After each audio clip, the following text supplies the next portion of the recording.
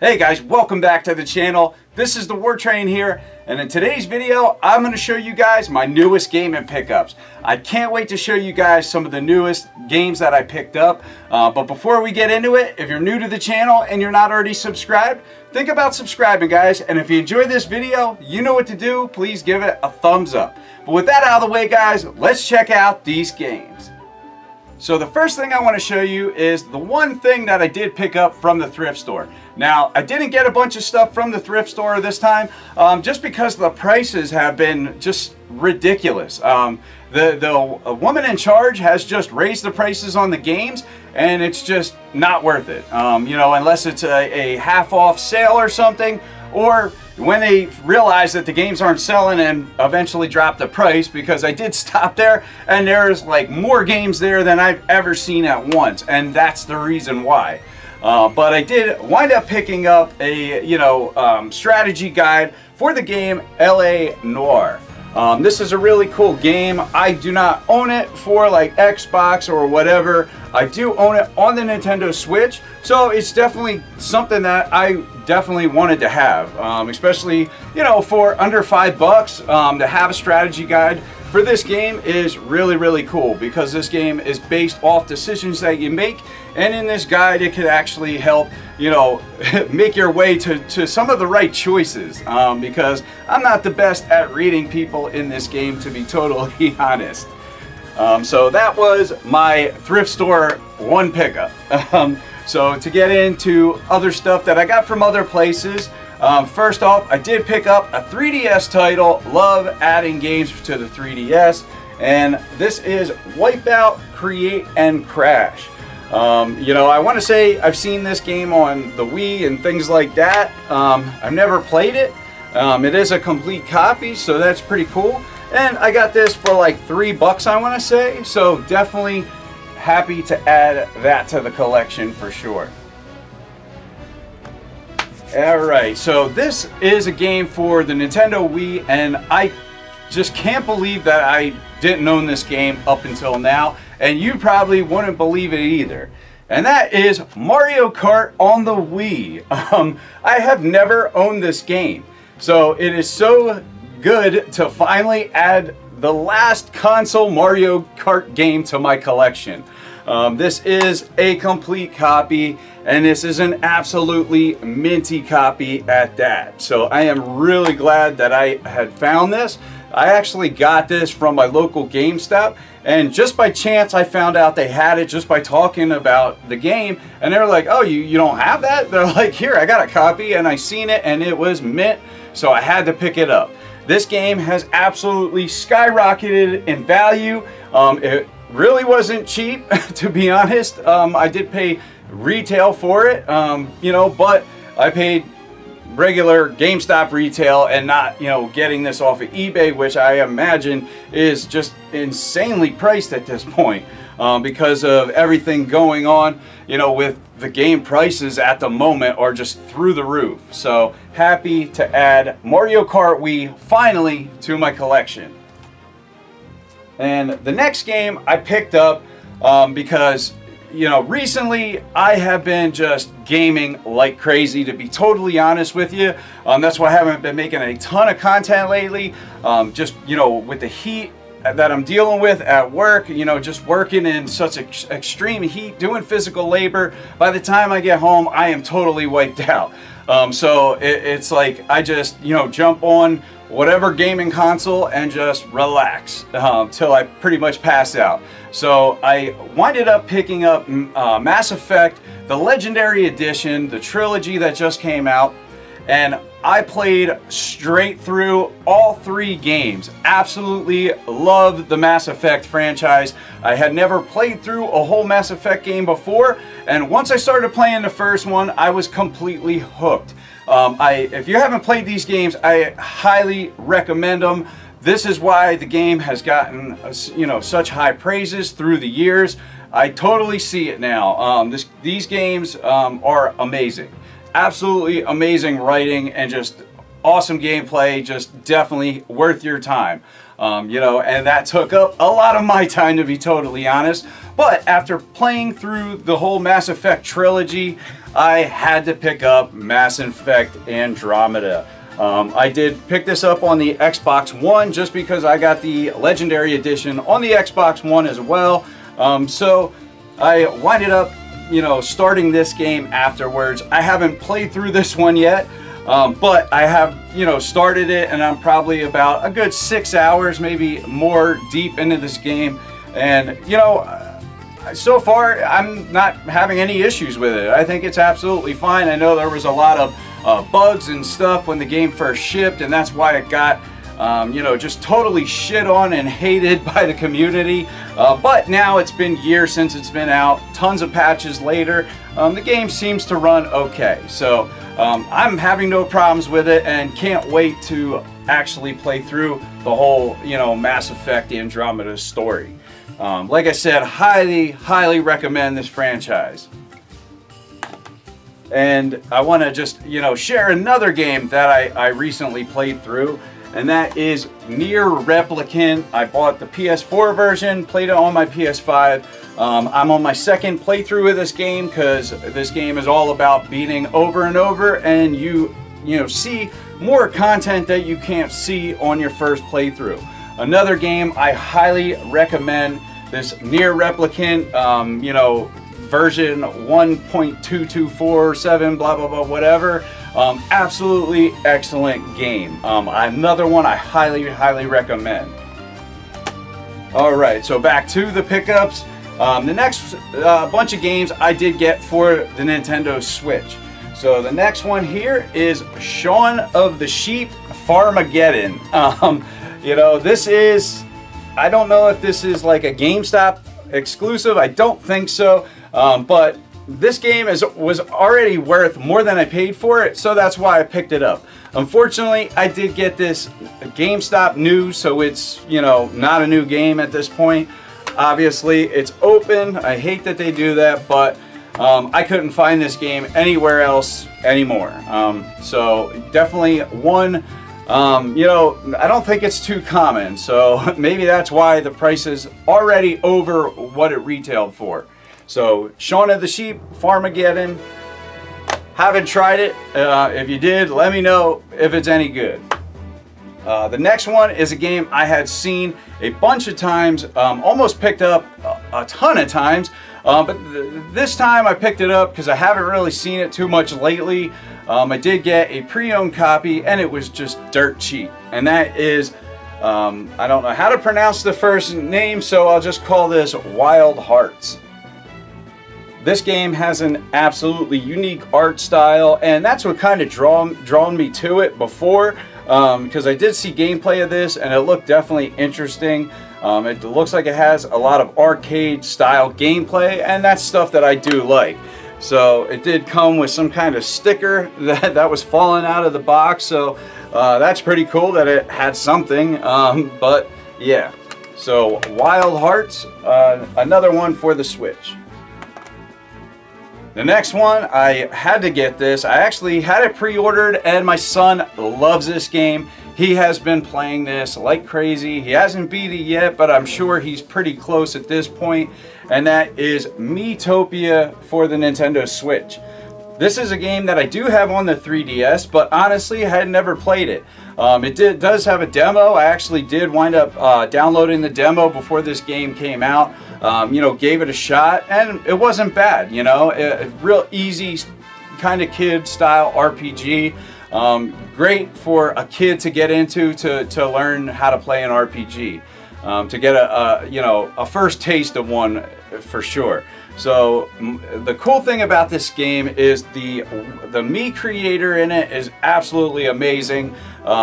It's unlike the 3DS version. They added so much more to it, so people have made characters that look amazing. There's people that have made characters that are look like Legend of Zelda, you know, characters. Mario, Waluigi, Peach, whoever. I mean, all these different characters, Sonic, you know, people from Family Guy. I mean, you name it, people have made all these different, just crazy characters. And you can use other people's characters, which is the coolest thing. So you could actually have your whole cast of characters be from one franchise. It could be all Legend of Zelda characters. You can even pick the face for the villain, which is awesome. So yeah, I mean, I recommend this game just because of that, especially if you have kids. You know, definitely a unique playthrough, especially on the Nintendo Switch. The next game is one that I don't know how good at it I'll be. I'll probably just play other people's games they make, and that is the Game Builder Garage that just came out on Nintendo Switch. This is a pretty cheap game, guys. Brand new sealed copy goes for $29.99, and already people are making some pretty unique stuff. You know, people are doing Nintendogs in this game builder, Doom stuff, you know, Grand Theft Auto, Mario, Sonic, I mean, just all kinds of different stuff already. It teaches you how to make games, but it simplifies it in a Nintendo kind of way. So definitely a unique game, kind of like Dreams on the PS4, but Nintendo's version of something similar to that. You know, a very nicely priced game at $30. I think it's definitely worth checking out if you're into stuff like this. And the next one is a, you know, remake or remaster anyway, an HD remaster of a PS2 era game, and that is Shin Megami Tensei Nocturne 3. Yeah, I had to pick this one up. These Atlas games definitely, you know, great to add to your collection. Especially a Shin Megami Tensei game, the value of these games go through the roof. You know, definitely one that I needed in my collection for sure. You know, if you're not familiar with this franchise, a lot of people know Persona, which Persona is actually a spin-off from this franchise. So definitely one to look out for if you want to add it to your collection. And the next one is one I had pre-ordered because the gameplay was right up my alley. This was a game that I had to get because it basically mimics the style from Donkey Kong Country 2 on the Super Nintendo, and that is Kaze and the Wild Masks. This game looks like a ton of fun. This is a 2D platformer, you know, basically drawn from the, you know, Donkey Kong Country style. You know, some of the boards look like they're almost ripped right out of Donkey Kong Country, but instead of having the animals, you have the wild masks, and you use these wild masks to, you know, swim underwater or, you know, basically like fly or whatever. Definitely awesome style of gameplay, you know, that I kind of miss, honestly. Hopefully we get a new Donkey Kong Country game soon. I know there's rumors of Donkey Kong Country, or at least a Donkey Kong game coming out soon. So, you know, hopefully we get that. But until then, this is definitely the next best thing. And this is one that my good buddy Steve Craig from Steve Craig Retro Games picked up. And, you know, he was letting me know about this. He got it at Best Buy. And he also let me know about the Shaun of the Sheep game as well. But this one here, he got at Best Buy. And, you know, the price of this game was already well over what it was retailing for. This and another one, but I wasn't able to get the other one. But I was able to get the last copy in my whole area of Later Alligator. You know, this is like, I want to say like a visual novel style game. You know, basically with these alligators, and, you know, you kind of read through it. It's like a text-based adventure, you know, so you're basically watching the story unfold. You know, making some decisions and stuff. So there's not like some real true gameplay here. From the looks of it, it seems like pretty much a, you know, story-driven, text-based game.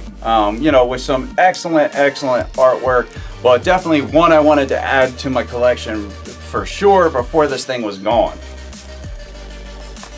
And one I got from Limited Run Games. I had ordered this quite a while back, just like any limited run game, and that is Mighty Gunvolt Burst.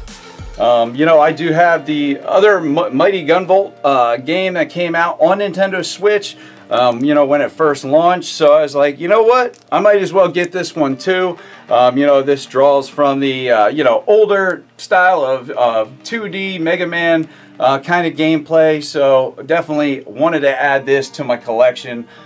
So this is put out by Inti Creates and Limited Run. Really awesome pickup there. And the next one is one I was really excited for, and that's because this game got its first release since the you know, Game Boy, I guess it was the Game Boy Color, and that is Shantae. I had ordered this at the same time as Mighty Gunvolt. This is the original Shantae game on the Game Boy Color on the Nintendo Switch. So I thought this was really cool. Actually, the developer that worked on this was MVG, the Modern Vintage Gamer. It's awesome that he, you know, helped work on this game, and he basically helped port this over to Switch. You know, just awesome to, you know, help, you know, just help out in the community, buying games from people like that. It's absolutely awesome that he worked on it. Happy to support him, and you know, just it's Shantae. I mean, a game that hasn't been released in a long time, so yeah, this was a definite pickup for me. And the next one here is a game I had in a recent pickup video. So if you remember, I had picked up this Doom 64 for the PlayStation 4. Now this was the classic edition. And when I got this, I was actually wanted the Nintendo Switch version, but it was sold out on Limited Run site, so I just got the PS4 version because I definitely wanted to have this in my collection, being a big Doom fan. So I was a little bummed out that I wasn't able to get the Switch version, but then I seen that Best Buy was doing pre-orders, so I had to double dip, and I got the classic edition of Doom 64 on the Nintendo Switch, which is absolutely awesome. So as you can see, this Switch version is a little smaller. Originally, I tried to put this one in a box protector, and it wouldn't fit. So as you can see, I got my Switch copy in a plastic box protector. But yeah, really glad to add the Switch one to my collection, guys. So these next two games I got are for the PlayStation 5, and you know, this one had just released a couple days ago, and that is Final Fantasy VII Remake Intergrade. Now I could have just, you know, upgraded my PS4 version for free, you know, but I still would have had to buy the you know, DLC that they basically put in this version of the game. So I was like, you know what, I'm just gonna go ahead and buy a PS5 copy of this. I absolutely love this game. I had a blast with it. It's cool that they added new content to it and did a bunch of work, you know, up in the resolution and tweaking the lighting and stuff, and you know, fixing some of the textures in the game that were having a problem loading in. So definitely a game that I wanted to have in my collection for sure. So I had to go out and buy another copy of Final Fantasy VII Remake. And the next one is a game I've been waiting for since it was first announced, and that is Ratchet and Clank Rift Apart. This game just came out on Friday, and I had basically beat it within a day and a half. Yeah, I pretty much played this game almost straight through. I had a blast playing it. The game looks absolutely amazing. You know, this is pretty much truly the first PS5 exclusive, and you know, it really does look good. I did play this game in performance mode with ray tracing, so you get the best of both worlds. You know, it doesn't run at a locked 60 frames per second, but also doesn't run at a locked 4K either. So it's somewhere in between both, and it looks great anyway, and it runs smooth. So yeah, definitely a great way to play the game, and I can't recommend this enough. If you have a PS5, definitely pick this game up. And the last game I got to show you guys is another copy of Shantae, the original one. Now this is the actual, you know, Game Boy Color version. When I seen they were, you know, actually making a re-release on the Game Boy Color, I had to get this and the Switch version. You know, just to have this in a Game Boy Color box, absolutely awesome. Now, as you can see, I do have this in a box protector. I ran out of the ones for Game Boy and Game Boy Advance this size, so for now I just threw it in one of these N64 boxes just to protect it, because, you know, this cardboard and the plastic can easily get destroyed. But I wanted to keep this thing minty. I do not plan on opening this, even though it is very, very tempting. But yeah, I'm really glad that I did pre-order this when I did, because I am glad to have this in my collection, man. Absolutely awesome to finally have pretty much a game on the Game Boy Color that was out of my price range, to have, you know, a legit licensed copy. So yeah, MVG, like I said, worked on, you know, the ports of these games. It's really, really cool that he did that. So yeah, really happy to help support, you know, him and his new developing career, I guess. So, but that's the video, guys. I hope you enjoyed my pickups. Definitely let me know what you liked out of this stuff. But thanks for watching, guys. I'm the War Train, and I'm out. Till next time.